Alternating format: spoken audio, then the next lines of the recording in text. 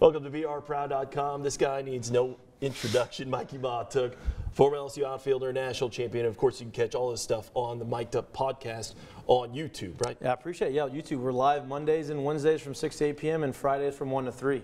Appreciate y'all tuning in. And if you don't like it, that's okay. Tune in anyway and tell us you don't like it. That's fine. I love it because it is, I mean, it is your season. Yep. You know what I mean? Yep. Like, I love talking football with you. Yep. Nothing feels like MIkie Mahtook, like baseball season. You're in the middle of the SEC slate, and it truly is. It'll be a big weekend on the road. But let's talk about and just kind of recap Kentucky. I thought it was a very strange series, to be honest with you.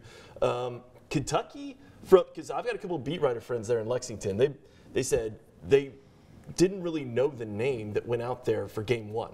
Tells me they punted game one, and they said, let's go win the series. And there were some ways that they could have. Yeah, and it's a bold strategy. We talked about that a lot actually on our show last night. It felt like they punted game one, which I am in the camp of thinking like, hey, I'd rather take 3 games to try to win 2 than say, okay, we're just going to give away 1 and try to win 2 in a row. LSU hasn't given up 2 in a row all year. So the likelihood of that happening is not high. They come in and throw a guy that hasn't started all year on Thursday, not Friday. I hate the Thursday, Friday, Saturday things, but Thursday. And LSU 10 runs them, 16 to 15, whatever, 16 to 6 or whatever the final score was. Took care of business, hit a bunch of homers, did what they needed to do, move on to the next day. And next day they don't.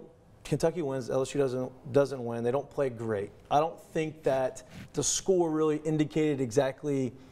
The pitching didn't pitch as bad as the score indicated. At least I think. Well, and that's why I thought it was. I don't want to say effort, but like just overall, I thought it was maybe the worst played game of the year. Yeah, absolutely. There's some fluky things. Obviously, that a fly ball landed in right field that probably shouldn't have. And if you talk to Joe Barry, you say that I got to catch that 100 times out of 100 times. Those things happen. You had some issues with not being able to throw some strikes, getting free passes. Like those things happen. Sometimes you just have to chalk those games up and say this is just baseball. It's just the way it works.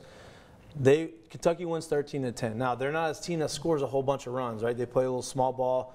They scored 13. They had a bunch of they scored a bunch of unearned runs, and so I think that was kind of an anomaly type of game.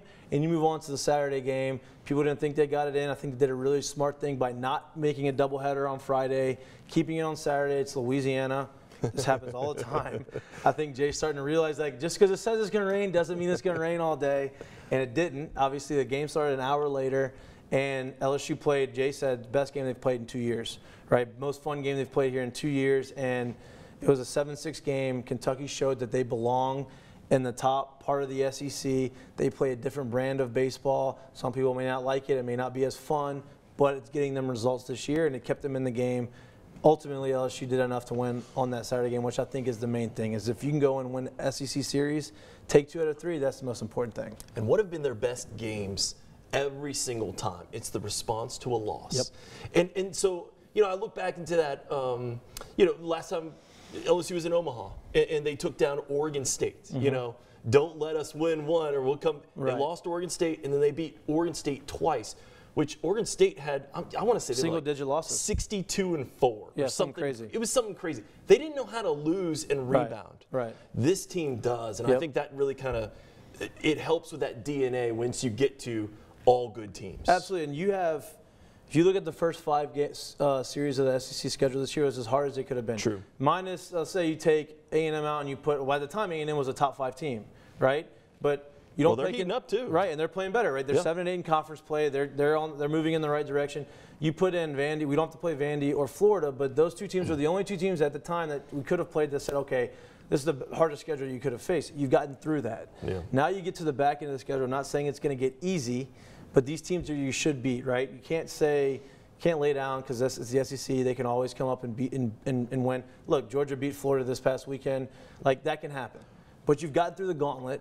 You're getting past it. I think that LSU is in a position right now where, they may not be hitting on all cylinders, but you don't want to be hitting on all cylinders right now in the middle of the season. True.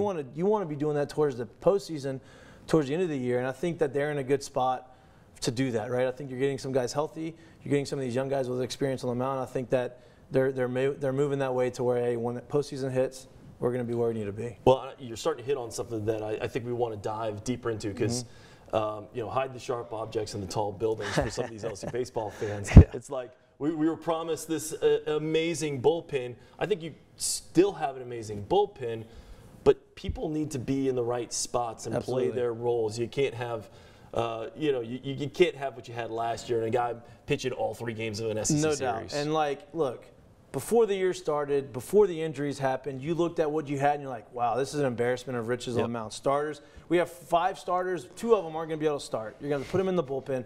Grant Taylor was going to come out the bullpen early in the year. Obviously, he went down with Tommy John. Chase Shores came in throwing 100 as a freshman. He started playing really well, pitching really well. He was a vital part of that rotation. He goes down with an injury. Then Garrett Edwards starts to emerge. He's like, oh, this is our closer. Boom, he goes down. So that tells me, okay, what's going to happen? Good teams figure out how to adapt and overcome, right? They adjust to the situation. They have young guys step up. And I think that our bullpen is in a really good spot. I think they're really talented. It's just different names that you weren't expecting to see in those roles right now, right? Gavin Guidry is super talented. He wouldn't be here. He came in as a shortstop / pitcher. Now he's a pitcher, right? He's got the mentality. He's got the mindset to be the closer and close out games and be in those, pressure-packed situations. But you also have Ackenhausen, who's a freshman. You have Griffin Herring, who's a freshman. You have these guys that you're going to – Bryce Collins is looking really good. So you move some of these guys out that you thought you were going to have to rely on. They get hurt or they haven't pitched the way you wanted to. You move in some of these younger guys who maybe are good. You just didn't know how good they really were. Now they're getting that opportunity. So now it's a matter of getting these guys comfortable, allowing them to figure out their role and then excel through that. To me, the biggest key, though, is having – your starters over the weekend kind of figure that out. Well, that's why I say this is my favorite time of the year. These were the storylines emerge. Yep. And I got into the business to tell stories. And you see historically, you would go every single year, especially with some of the national champions, and you go, I didn't know that guy's name in March. Yep. But man, in May, we couldn't replace him. Tell you what, how many people that watched LSU, I don't care how big of a fan that you were or are of LSU baseball, nobody could have predicted Chad Jones was going to throw meaningful innings in Omaha in the postseason in 2009. Nobody could have thought that. Yeah. But that's the beauty of baseball. That's the beauty of sports. You don't ever know who's going to step up and be that guy and take hold of a role in a situation when it's needed most. And that's what he did. And I believe that's what all these freshmen are about to start doing. Yeah, it's the greatest reality show that there is. Absolutely. So you get Javen Coleman back, too. You get Javen Coleman back. Speaking of reality show, the screaming and the yelling was apparently all at my Twitter this past weekend. Look, all I said was it was a little too much. Yep. Yelling when you're, still in the batter's box. Right. Second home run, I understand the emotion. They're quick pitching him, which I know is one of your pet peeves. Yep. All of the things, all I said was, yeah, he deserved a warning, basically. Right. And all of LSU baseball Twitter erupted. I know you were an emotional player, yes. so kind of walk me through. But you are a little bit old school to some of these kids. A little bit, yeah, right. Like I'm 33. I don't feel like I'm old, but to them, I'm old. But the bat flips were not. They weren't as prevalent as they are now, right? They're not as celebrated as they are now, right? That part of it, which. Back, even when I came up, and I had no problem with that, right? That was just one of those. I think it's fun now. If you're throwing bats over the dugout and you're throwing the bats 20 feet in the air, that's one thing. That's probably a little overkill, right? But what I saw from Bear Jones on the homer is a few things. One, I understand the too much thing. I understand it looks a lot, just the visual of it and the appearance of it looks like it's a lot. The certain words he used absolutely as well play into it. Yeah, it's right on screen, you see it. I understand that, right? But you have to understand the situation. Let me frame this out for not just you, for everyone, right? Quick pitch is something as a hitter that's one of the biggest pet peeves of mine. I know every hitter that I've been a part of, they absolutely hate it. And what a quick pitch is, it's not oh, the guy's ready, waiting to your set, and then they go really quick. No, he's trying to pitch before you're ready. Yeah. Right? And so you feel like the guy's kind of taking advantage of the system, and you don't like that as a hitter. He did that to Bear Jones on strike 2, right? You could see he stared at the pitcher after that. He didn't like that. So the next pitch he got in the box a little earlier, he tried to throw him another fastball. Didn't happen. Hits the 450-foot home run. His second home run of the game. Yeah. Also to take the lead in the bottom of the 6th. So it was a big homer, big situation. Sports are emotional. Right, it's a very emotional game, especially after something like that happens. Yeah. And so he let the emotions get to him, and he let the pitcher know that he didn't like the quick pitch, which I have no problem with. I get the appearance of it. I get the words that were said. I get that everything's on camera now, and I understand that it could be deemed as too much. I think that you're right. I think the umpire handled it the right way. Hey, here's a warning. I know it's emotional. I know it was a big moment. I know this, but can't be doing that. If you're going to do that, you got to maybe try to be a little bit more discreet with that. But in my mind, I didn't have a problem with it because I know the emotions happen, and I know the way the game happened. I know the situation that happened that caused that to happen, right? So I had no issue with it, but I'm with you. I think the umpire handled it the right way. He really did, especially when you look at the Georgia-Florida series and how an ump completely didn't control the game, because that's what they did at the LSU Kentucky game in that instance. He was giving a message to the teams, look, it's not getting above this. Right. The guy, Georgia-Florida, completely made the game about him. Yeah, I mean, that to me, I mean, that's awful. Like that, I don't even have words to describe. Like, that was a big moment in the game. Bases loaded, 2 outs, up 2.